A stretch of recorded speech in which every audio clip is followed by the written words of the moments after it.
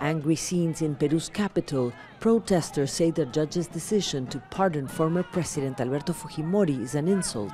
Teodosia Kawaya says she will not forgive or forget. He has to pay his full 25-year sentence. He has killed many innocent people. Fujimori is a murderer. Fujimori, who governed between 1990 and 2000, remains a polarizing figure in the country. Some Peruvians laud him for defeating the Shining Path rebel movement. Others want him held to account for human rights violations carried out under his leadership. Gisela Ortiz's brother is one of the students killed in a massacre. We are outraged. The Constitutional Court now frees Fujimori, a right that does not correspond to him, and tramples on the right to justice that we have as family members. The court's decision on Thursday restored a humanitarian pardon granted in 2017 by then-President Pedro Pablo Kuczynski.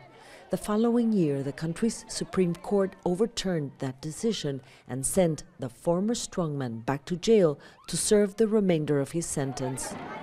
Some experts say this latest decision to pardon Fujimori contravenes international human rights treaties. His family and supporters say that Fujimori's health has deteriorated during his incarceration and believe he shouldn't have to die behind bars.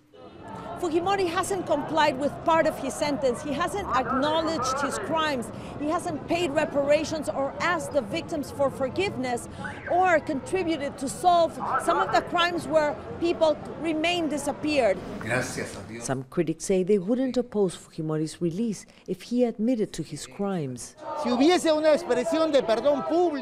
If there was a public expression of forgiveness to the victims, that would change the situation a lot. We have been waiting for it for many years, but it is not going to happen because he and his defense continue to say that Fujimori is innocent. Defense lawyers have asked the Inter-American Court for Human Rights to review the decision.